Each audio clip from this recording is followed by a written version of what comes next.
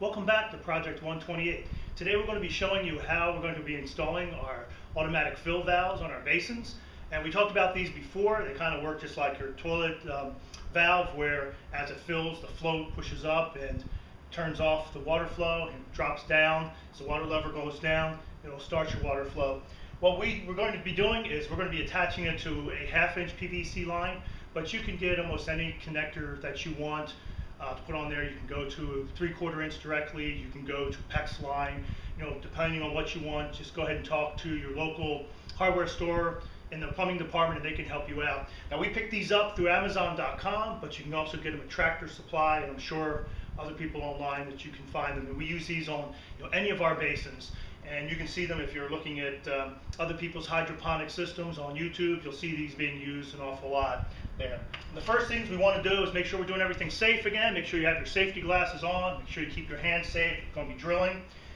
In the previous videos, we also showed you we always mark where our water line, where we want our high level to go. And so we're going to go about 1 inch above that. I already put a mark there. 1 inch for me is about the from the edge of my thumb to the knuckle of my thumb. And so I just use that as like a quick little thing there to show me where I want to start my hole. And we're going to be using a 3/4 inch bit for this. And this is a speed bore, but as long as you got 3/4 inch, you can use that. If you're not used to using these, you can go ahead and you can put in a pilot hole first. If that'll help you, that's fine. But you want it, again, above your water line. And the center point of this is going to be up about 1 inch above our high water mark. And so we're going to go ahead and show you now, drill that hole out for you.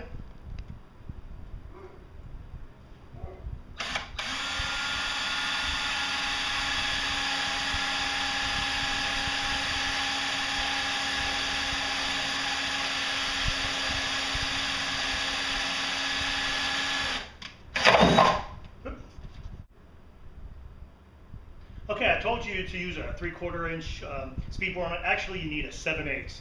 7/8 is going to go ahead and since this is a 3/4 inch pipe, that's going to give you the clearance you need to get this in there easily. The thing you want to remember is that there's a rubber gasket on here that goes to the inside of your tank. So you put that here on your basin.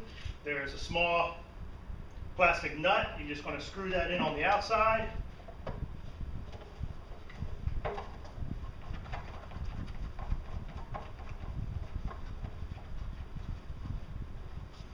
You just do that finger tight, or you can just snug it a little bit. Don't snug it too tight because you don't want to crack it. And then from here, if this is your PVC fitting, it's going to go on this side, and then you can glue into the slip joint. You can go ahead and glue your supply line.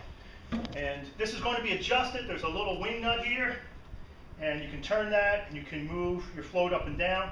And when we fill this basin, we'll go ahead and we'll do another quick video showing how to adjust your float valves.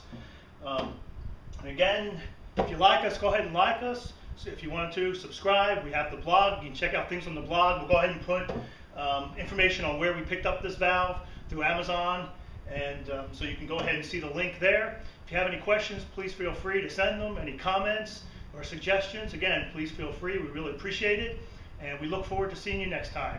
Take care.